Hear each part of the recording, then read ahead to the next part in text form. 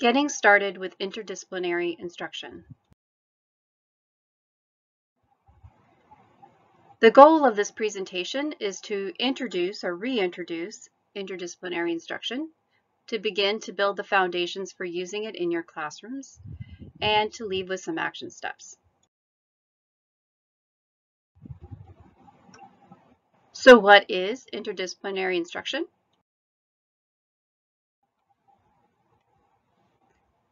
Let's begin by talking about what it is not, which is teaching content areas separately.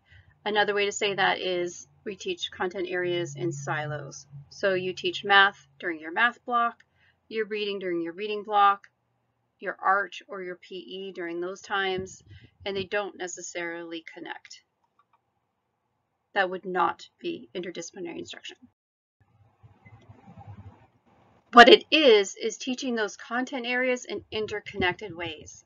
So, for example, taking math and science and ELA and connecting them together to answer a question or solve a real-world problem. That would be interdisciplinary instruction. If you want to think about it, it's really how our lives are anyway. So you can think about maybe gardening or hiking or sports. Those are all things that we might interact with or do in our real life that are interdisciplinary. If you took something out of those, if you took a content area out of that, it would completely change what you're talking about. So if I'm thinking about baseball, you could have science and math and health PE all connected. But if you took something out, like the math part, it would be a completely different sport. There would be no scoring, there would be no stats, it would be a completely different ballgame, right? So why would you move from the way we're doing things now, which is siloed content, to a more interdisciplinary approach? Because it's engaging and relevant for our students, and quite frankly for you as well. As I've said before, interdisciplinary instruction models the real world, the worlds our students live in. We've all heard the question, when am I ever going to use this? And now we're going to use this in a real life way, using ideas and projects that are relevant to our students. When we do that, we turn things around and we tailor the curriculum to fit our students. We can create experiences where students can direct their own learning by exploring and inquiring into a topic. They can pull from and build upon their own backgrounds, experiences, their strengths, and ideas to guide their own learning. And we can even connect it to our community, our larger community, and what they need. It also builds critical thinking skills where students use and practice those skills to examine a problem or a topic. Typically, we work in groups and we consider and question our own perspectives, values, beliefs, and attitudes, and we compare them to others who might be different and start learning those interpersonal skills as well. And interdisciplinary instruction develops problem-solving skills and strategies that students have to use, where students have to use what they know about content areas to build new understandings and solutions. Said another way, we can actually start from where they are and build with that and upon that. Students can begin to understand that there are many ways to solve a problem. At this point, you may be wondering, how do you begin to design for interdisciplinary instruction? So for the remainder of this time, we're going to work through the steps to design a mini unit. There's not an expectation you're going to have a completed unit at the end of this presentation. That takes a lot of time. My goal is to guide you through the process so you get an idea of what it might look like to get started. Many of us are already familiar with backward design, and backward design is a great strategy for planning interdisciplinary units. So planning an interdisciplinary unit is a lot like planning a trip. When you plan a trip, you need to know where you're starting and where you're going, and you need the options for getting there. In interdisciplinary instruction, you're going to start with a guiding question or an overarching inquiry that will be your starting point. And then you're going to plan your product or your project so you know where you're going. And then you're going to start thinking about the learning activities that the students will experience that feed into that product or project. The idea is that we want our students working on the product or the project throughout the unit, because that is actually driving the learning. Below, you will find a backward design template that is an example of something that you might use. You may have something that you already use, and that's fine as well. You can make a copy. If you don't, you can make a copy of the backwards design template and use that as we move through the rest of this presentation. Our starting point will be a driving question. The driving question is the anchor for your entire lesson or unit. And all of your project and activities are going to be tied to this first question. So in many ways, it's very easy to create a question, but to create the driving question, it might take you a few revisions to get it just right.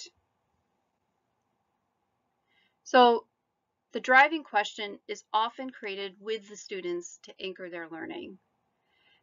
It might be something that you already have or something that the community needs, but involving your students helps them engage in their learning.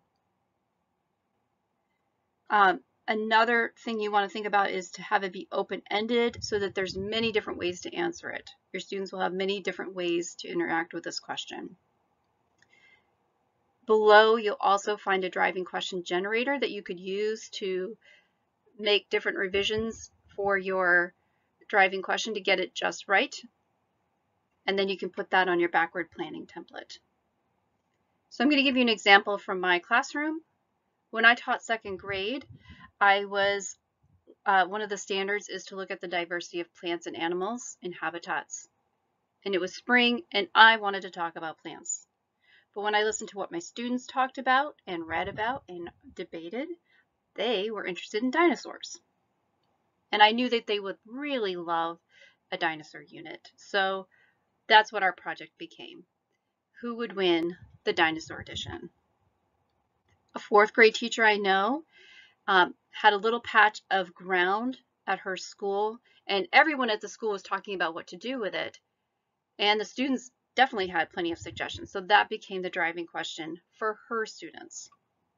So now it's time for you to pause the video and play around with creating a driving question and putting it on your planning document.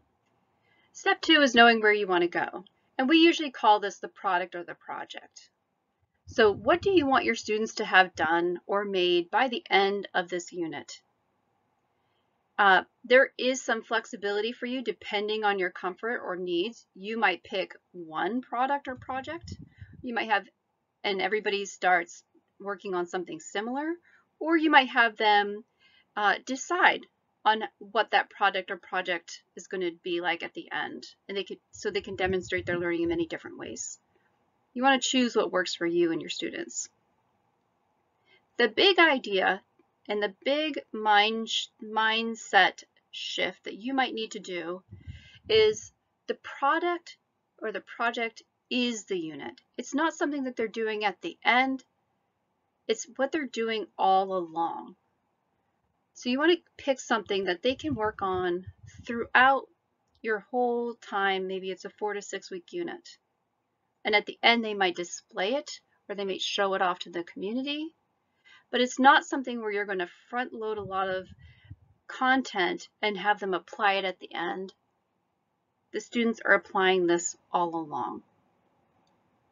I'm going to put the video from the driving question and the project down below if you want to watch those to help you get an idea of what I'm talking about, and then you can put your ideas on your planning document. All right, the next step is to identify your standards. Because this is interdisciplinary, you want to pick from at least 2 different content areas. Start with something that fits naturally, like ELA and social studies, or science and math, things that kind of fit already together, okay? You want to use your driving question to guide your decisions, and then don't pick all the standards that fit. You're going to cover many different standards in the course of your time, but you really want to focus on 2 or 3 big ones. Those are the ones you're going to focus on for your feedback and your assessing. if you put everything that fits, it gets really big and really hard to track all of those standards. So just pick 2 or 3 big ones. For example, in my dinosaur unit, I clearly had a science standard in there, the life sciences and the habitats. I also knew that I wanted the students to do research on dinosaur facts, so that's ELA, reading and writing. And then I also knew from my hearing my students, they were interested in measuring and the size and comparing dinosaurs' sizes, the lengths and the heights, the footprints. So there's some math in there as well. So those are the 3 big standards that I picked for my unit. All right, now that you've identified your standards, you are going to want to find a way to assess student learning along the way. Obviously, multiple choice, pen and paper kind of assessments are really not going to capture the rich kind of learning that's going to be happening in these interdisciplinary units. Rubrics are a really great way to do that. They are designed to gather data on multiple content areas, which is exactly what's going on here. They are helpful feedback tools. You can take the standards and use the standards to guide your and focus your feedback to students. You can use student-friendly language so that they can also think about what and understand better what you're asking them to do. And it can also help them reflect on their own learning along the way and to guide peer critique. So a lot of these interdisciplinary units, you're asking students to think about their own learning, their metacognition, and also to think about what others are doing and talk to others. And these can help guide that conversation. So if I'm thinking about my dinosaur unit, I knew I wanted them to have constructive debates and conversations at the end to see who would win. And I also knew that was a skill that they needed. And the rubrics we used help guide the conversations when they talk to each other to debate which dinosaur they thought would win.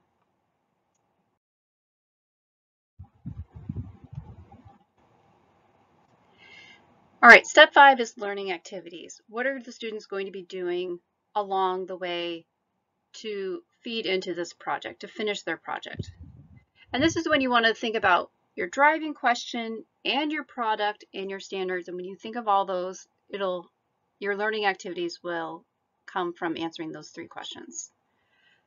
For example, in the dinosaur edition, I knew I wanted my students to know how to add and subtract, to compare 2 or more dinosaurs, and know how to measure twice and pick an appropriate measurement tool. So my learning activity for that is to identify the dinosaur length, that's some ELA, and then to take that information and measure their dinosaur with chalk beside another student's dinosaur. There's some math. And then they needed to figure out the difference. So there's the other subtraction piece, okay? So you can see how I took that one standard and designed a learning activity to meet that standard, but also to feed into the project.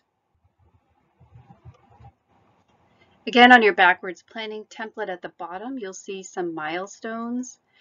This is another thing you want to be planning for as you go along. How do you want to, especially how do you want to launch your unit to really get your students engaged and excited for this? In my case, we were going to do a dinosaur hunt, and that would help me get them excited and also get them talking about dinosaurs so I could hear what they knew and didn't know about dinosaurs already. And then I also wanted to find out the final milestone, which is making the case. They're going to do a gallery walk style event where they walk around and debate with another student and see which of their dinosaurs would win. At this point, you may be wondering how you get started. First, let's acknowledge you might be in different places. Some of you might be ready to go. Maybe you're even doing this already. And for some of you, you're just getting started and all of your plates are full, right? So maybe you think it's a good idea, but you need to get your feet underneath you before you get started. Fortunately, there are many different ways to differentiate to meet you where you are right now. One thing you can do to get started is to consider what you already do. what you already do in your classroom that can get redesigned or just reused in an interdisciplinary way. So you might be establishing a culture of inquiry. You might already do flexible learning spaces. You may work with collaboration skills, conferencing and feedback, direct instruction, displaying your students' work, formative assessments, and then even student reflection and student self-assessment. So consider all these things that you already do that you could just transfer into an interdisciplinary unit. So how do you get started? You might start small, especially if you've never done this before. In fact, the one thing that I recommend is just starting to notice when you're doing something that's interdisciplinary. So maybe you're teaching reading and you pick a science book, or maybe you're doing your morning meeting and you add a graph. So just start noticing those, because those are seed ideas that we could take later on and grow them into a bigger unit. Do things that you're already doing anyway, like building your classroom community, teaching collaboration skills, teaching questioning strategies. Those are all skills that kids are going to need to, your students are going to need to know in order to be successful in these units that you're designing. And then maybe a little bit longer later on, try a mini unit like an afternoon, or maybe a day or 2 days. Maybe it's something you've already done. And then check out our DOE site for some asynchronous PD, or even join a webinar with us. Maybe you're ready for something a little bit more. You're not ready to go full in yet, but you're ready to plan something a little bit longer. So that's what I would do, is start looking at something that's maybe 1 or 2 weeks. Another thing to do is looking at a Moose module and using either all of it or part of it. These are usually designed to be 3 to 6 weeks long, and all the materials are involved. There's over 400 modules at this point, so there might be something for what you're looking for. And another thing to consider is joining a virtual PLC with us at the DOE. We've got many opportunities coming up, so please check our professional development page for more information. All right, maybe you're all in and ready to go, and if so, I recommend planning out a longer unit, maybe looking at 4 to 6 weeks. It could even be longer, depending on your class, your grade level, and your content area. Even your project might take longer. I'd still spend the fall building your classroom culture with a goal to do something in January or after February vacation. I don't recommend leaving things to the end of the year because it's a really busy time. That's a good time of year for mini units. Another thing I recommend is joining other teachers at your school, maybe even a PLC at your school, to plan together. Maybe you're collaborating because many of you are interested in doing something, and maybe you're interested in collaborating together. So I'm thinking maybe when you get to grade levels where you're an ELA teacher or you're a math teacher, you might want to start looking across the aisle and seeing how your work can come together. And then another thing you might want to think about is joining a virtual PLC with the DOE. We've got a few coming up in the fall that will help you work with other teachers across the state and get coaching to develop a longer unit that you could use in January or February. For more information, please check out our website at maine.gov/DOE/learning/II for more information about interdisciplinary instruction, professional development opportunities, and contact information. Thank you so much for listening to the presentation today. If you have any other questions, please feel free to reach out to me, Jamie Beal, at jamie.beal@maine.gov, and my number is 207-530-2689.